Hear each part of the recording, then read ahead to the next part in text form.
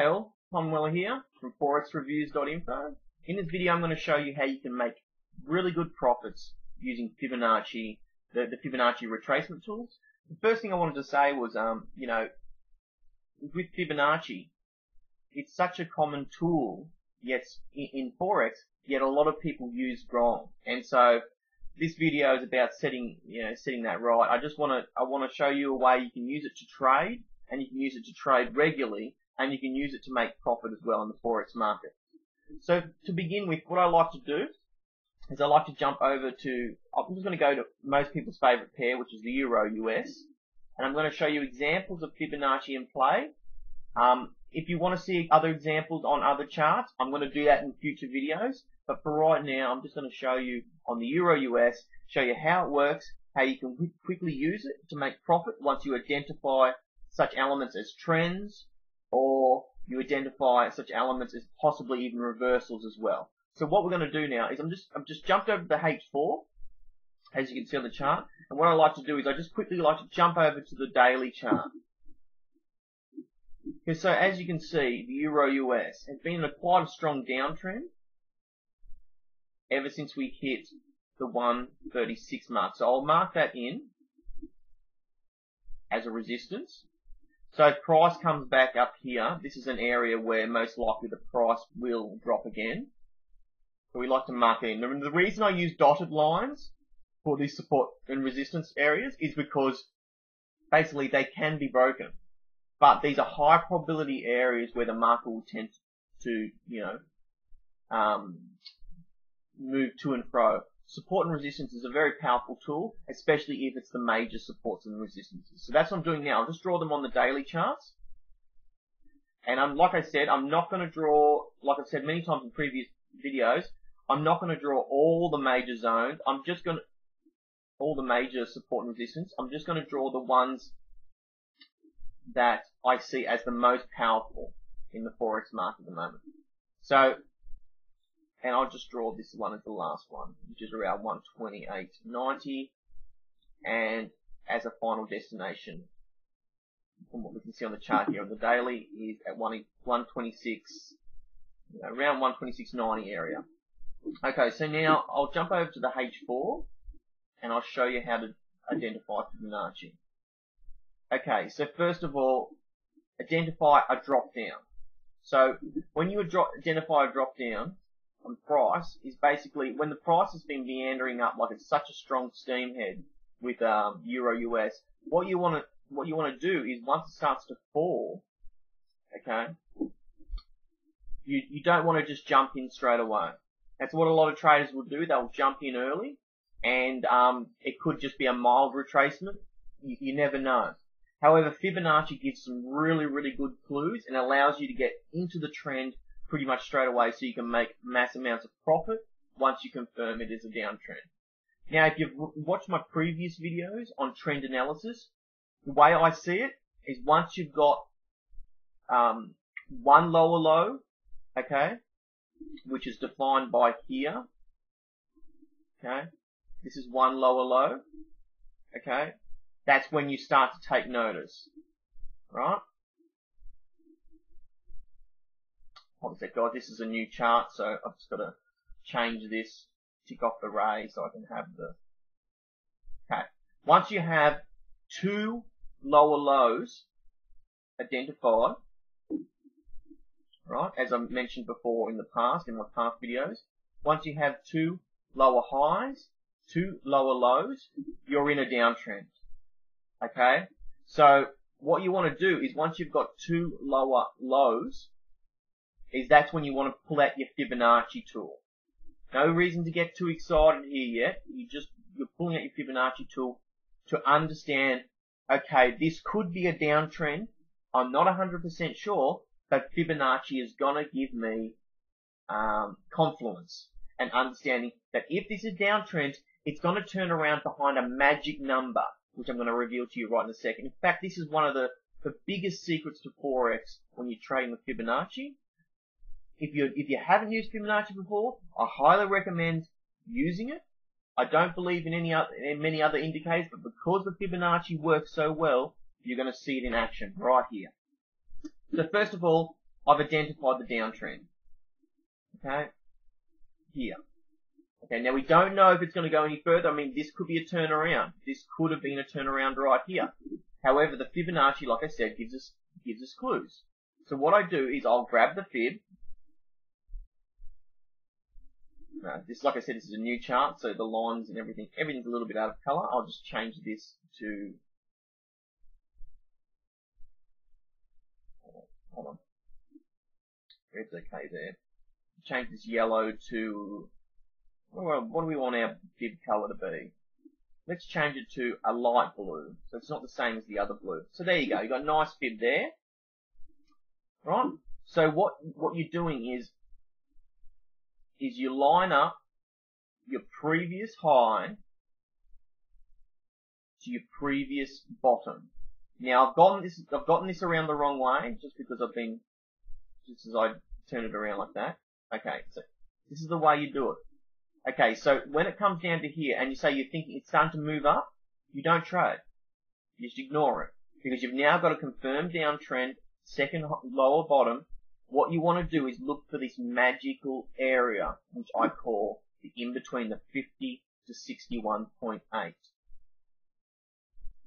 And if you want to go through and look at other charts, you will see that it works on other charts as well. This isn't magic or hocus pocus. This is Fibonacci, and it's used a lot by banks and traders.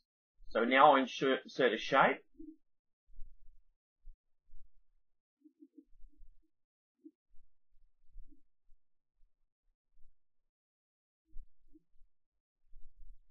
And I use it a lot in trading for taking profits if I realise I'm in the wrong side of the trend, or selling into the trend once I've identified it.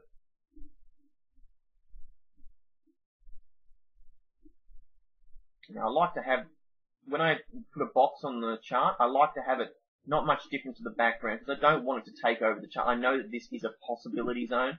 So what I do is I will wait until it gets to this price. I will set an alarm in here between the 50 and 61.8. I'll set an alarm exactly in here. And then when price gets in there, right, I don't trade it either. When a price gets in there, I actually wait for a break below that area to enter the downtrend. So as an example with this one, I would enter a sell, and I'll make these a different color.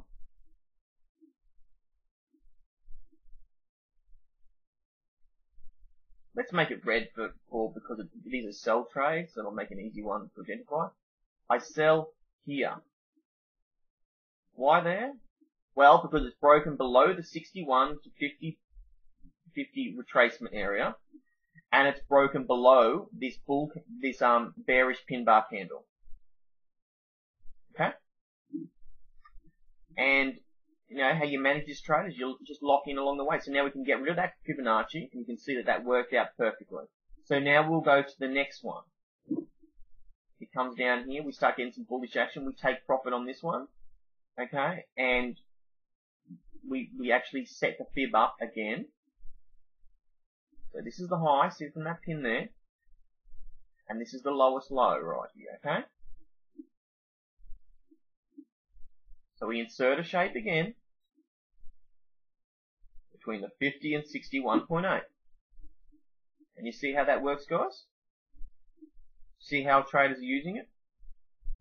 So this is confirming it's a downtrend again as well, but you're not 100% sure, so you wait until it goes between the 50 to 61.8 and then break below. Plus, you're also waiting for confirmation of a break below by selling below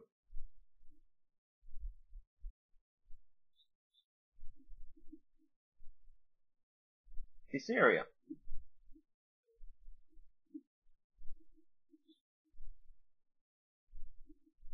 Okay, so that's basically where you sell. You put your stop loss just above where the fib, just above where it actually went to. So basically here on this one, and you put your stop. You just want to put your stop where you know you'd be wrong. You're trend trading here, It doesn't matter where price is. If your trend, if the trend is being respected, you can keep doing this over and over again until eventually you stopped out. And most likely when you stopped out is when the reversal is starting to happen, and you'll be looking for the other way around. So there's two examples there. Okay. Let's move to the next fall. So you sell here. Once you see some bullish action as it breaks down, of course you lock in along the way, guys. Don't just trade down. Lock in at break even once it gets past 50, 60 pips, and then keep going down, you know. Or you can lock in, or what I like to do is, if it is a good strong downtrend, I will actually wait until it gets past around 100 pips.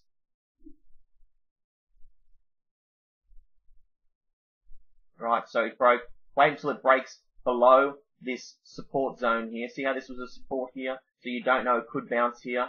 So you wait until it breaks below that, and then once it's broken below that, you put your stop loss right here, guys. Right into that. Because you know that if price flicks back up, it will hit the bottoms, it won't take your stop out.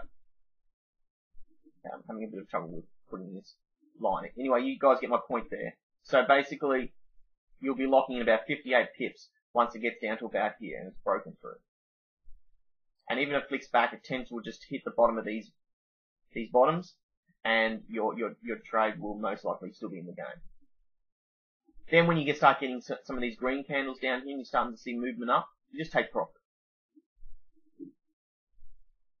So somewhere around here, you could have gotten 170 pips there. Now I didn't get in on these ones, I got in on this one. Okay, so I should have been paying attention, but you know, that happens in Forex sometimes. Sometimes you're just not at the charts, and you know, you can't always pay attention all the time. You set your alarm, sometimes you're out of the room still even when the alarms go off. You know, I need to be at my computer, you know. It's not a bad thing to miss a trade. These things happen these Fibonacci's and these trend tactics happen over and over again. So until the market changes direction, when it changes direction, it just does it the other way. You know, you just use the fib on the other way to get in. By the way, you might be wondering why I'm on the H4 chart. This works on the daily chart as well. However, on the H4, I like it because you can see the swings a little bit better. So with fib, I'd like to be able to see the candles a little bit better and the movements up. On the daily, you might just see one candle moving up. You can't really, trying to work out where the fib goes can be a bit difficult. But the H4 seems to be perfect. I wouldn't do it on the 1 hour. The 1 hour is just a little bit too low and a little bit too tight. You can use it, but you're just going to find it's not going to be as successful. The 4 hour with the 50 to 61.8 retracement works brilliantly. So what I'll do is I'll line up this one now. And what you're doing is looking for the lowest point. Okay, so you've taken profit in here somewhere, and you're like, okay, well, if it retraces here, I'm not interested in looking if it just keeps going straight down. I'm just interested if it retraces up to the 50 to the 61.8. And if it doesn't get there, guys, don't worry about it. But if it does, that's where you want to take notice, because the market generally sells off really well after that, as you can see here. So we've had, this is the third one in a row. I got in on this one.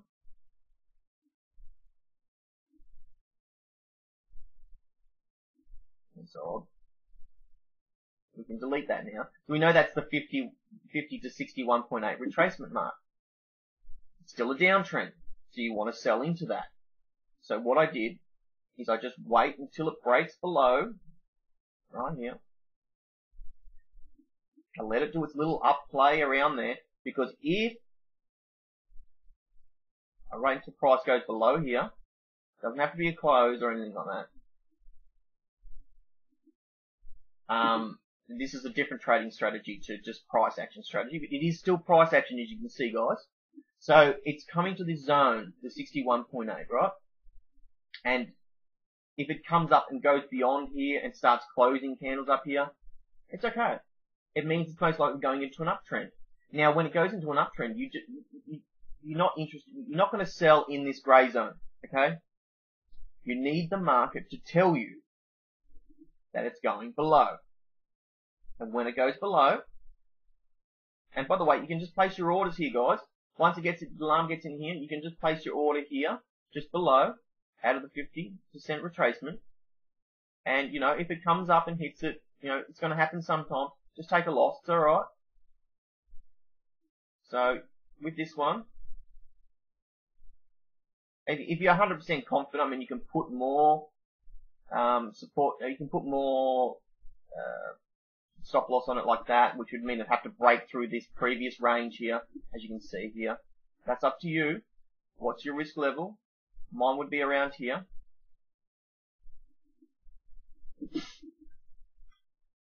But it also depends on the market as well. Right, so let's just play this for a second, alright? So, like I said, if you want to risk more, it's okay. If you're a trader that likes to just not use stops much at all, which is completely fine. You guys are still successful in Forex. I know that. You can just hold and hold and hold. The market will eventually come back to that price in general. So basically, this one here, so this one went down 220 pips. And that was just a free fall. And if you watch my previous video on pattern recognition, I've got a video on patterns. You should really go back and watch that if you haven't watched it. Because in my patterns video, I talk about after the second and third time that a market prints a lower high or lower low, it's when the market will crash heavily. Then after that, it usually corrects itself and starts to go back up. There's usually 3 or 4 lower lows, and then the market will go back up after that. Not always, but in general.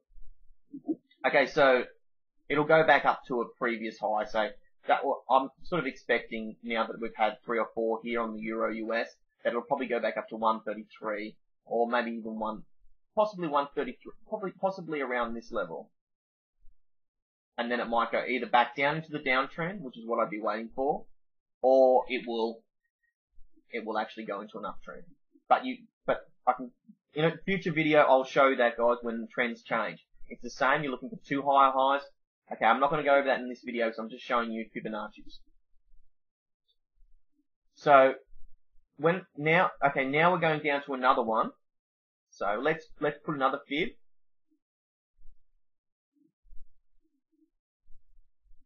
That's the high there. You draw your fib down to the lowest point here. I mean, you could have gotten out here. It doesn't matter. You're only interested once it gets up to the 50 to 61.8. Now, this one didn't get up to the 50 to 61.8. However, it got pretty close. So you can trade this between, you can actually trade this between this 38.2 and the 50, if you like. That's up to you. I just find that when it gets up to the 50 to 61.8, it sells off really, really good. However, you know, you can do what you want. If it doesn't, you know, to me, sometimes sometimes when this happens, and I'll see it fall here, and then it gets below the 38.2, I'll enter a sell, because I'm like, well, the market is falling it's close to 50. I mean, in reality, it's basically close enough. I mean, let's have a look at this. 5 pips away. 5 pips away from when, you know, if you want to just put your alarms and see you've got this confluence here too of this previous support area. So you have 2 different confluences. You're seeing a fall here. You see it's falling. It nearly got to the 50. And so when it gets below the 38.2, you actually sell into that at that level. So 50 to 61.8 is awesome level, but if you've got other confluences and it falls around just below the 50 and you are able to see it, you are watching the market, if you're one of those sort of people that are watching the market all the time, and you set your alarm a little bit early, it did go off just around here, and then it started falling here, you just put your stop loss here, which is below these pins and everything like that, or you can put your stop loss, if you want to be a bit more safer, you put your stop loss there, which would mean it definitely would have to break higher to take you out. So that's basically Fibonacci in a nutshell. The key element here is, now before I go, I will show you on one more chart, because sometimes when you look at the market, it's easy to just think, okay, it's doing it on the Euro US, but maybe it's not doing it on other charts. So I'm just going to show you on another chart. Let me just pull one at random and let's see if there's a trend going on here.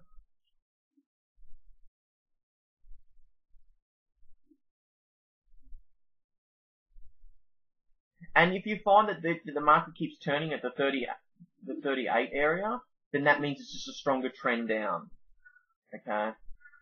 So let's just pull over the AED Jappy. Now I never trade the AED Jappy. I'm just pulling it out for hearsay. I know that it trends quite well. So let's go back here to where it's trending, right? So this is an uptrend, a little bit. So what you can do is, you're seeing it fall here. So you place this here. Oop, I got it around the wrong way again. Okay, so that's like that.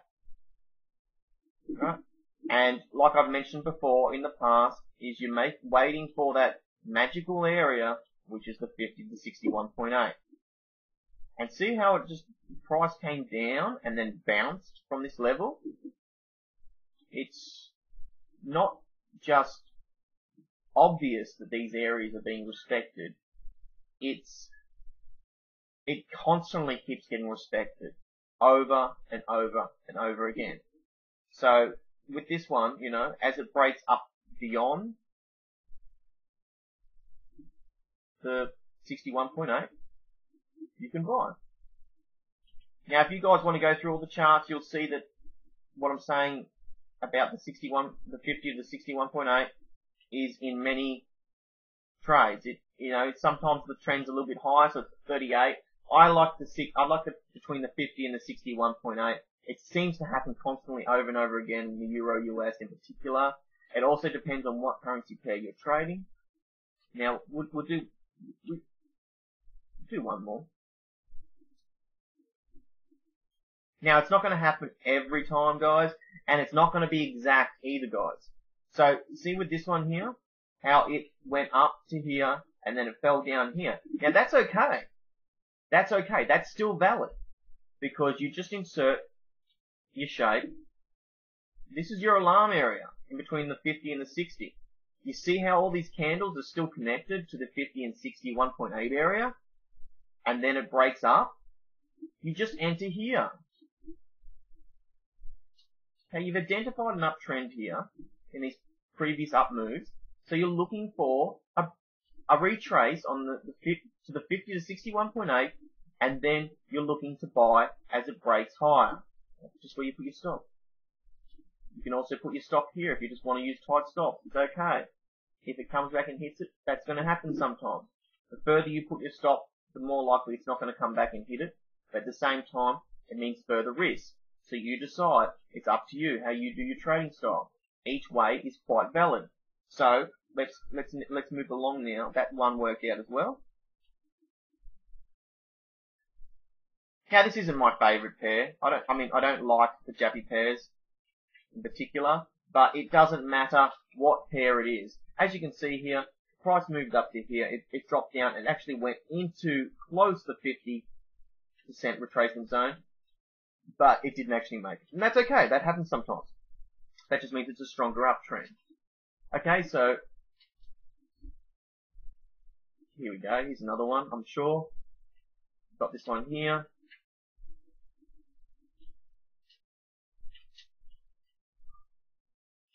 Right there. See that? Price moved up, moved down. It didn't go into the zone we wanted, the zone we want, and then it did, down here.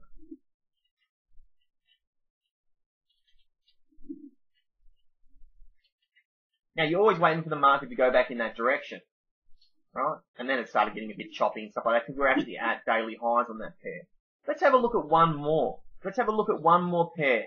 Just a random pair. Again, let's pick up another pair, and let's see if it's trending, and then we can actually see if the fibs are being respected. Let's look at, okay, this is the GBP AED. Okay, let's just have a look. Alright. So what is this first one in? It's a downtrend, right? It's meandering down. Okay. So let's just do this one quickly on the daily chart, because it looks really defined on the daily chart. Just for testing sake. And like I said, you can use it on the daily You can use it on the H4. Now see this sell-off here, okay? The sellers took profit around here, but they knew it was still a downtrend. So they wanted to jump back in. So where did they jump back in? Between the 60 and 61.8 and the 50% retracement area. So and then the price just keeps continuing on its way. Let's look at this previous one. Okay?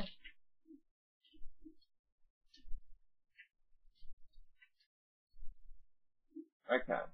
So let's remove this one. We know that one was a confirmed. I hope you guys are enjoying this because this is one of the biggest secrets to the Forex market. No, not many people are going to actually show you this trick. Okay, because they keep it to themselves. Okay, this is between the 50 and the 61.8. Bam. Price is moving down. They take profit. You take profit in around here. Its price moves back up. Oh, this is if you did sell here. That is, guys. If you didn't sell here, don't worry about it. Okay? You've noticed this is a downtrend here. You confirmed it by looking at the daily. And, you know, you can see the price is moving down. So you think to yourself, okay, well, if it's moved down this far, it's going to retrace. It retraces here. This is a major daily retrace move. Boom. Sells off. If it breaks below the 50 to 61.8, you enter.